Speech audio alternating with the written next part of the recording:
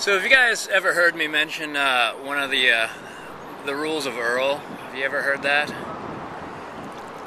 I have certain rules. They're not actually written down. The number one rule is written down in my heart, soul, and mind. Kind of wonder if other people do that. Probably a lot of people do live by guidelines, or they have their own tried and true methods. They're mental and emotional tools for dealing with problems.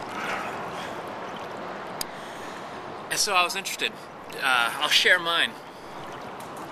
If you have a rule or set of rules that you abide by, let me know. I'd love to hear them. So, the number one rule of Earl. I've got a bunch. I'll just give you one right now. It's so loud right here. It's the freeway. It's such a nice place, except for the freeway. Number one rule of Earl. Truth is a way of life, or it's nothing. Truth is a way of life, or it's nothing. I find with that, courtesy and kindness goes with that rule, but essentially, that's what I believe in, and I believe it's made me a better Earl by believing in it. And I really didn't start believing in that rule. It was about 10 years ago when I really started believing in that rule, and to this day I still struggle to follow it. And I don't know, I think that it makes me more aware if I feel that I've deviated from that rule. I think it really has become an instinctual part of who I am after 10 years of practice.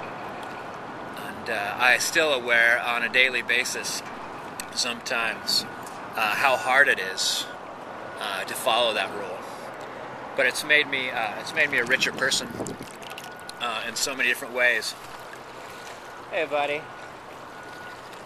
So, number one rule of Earl. Now you know.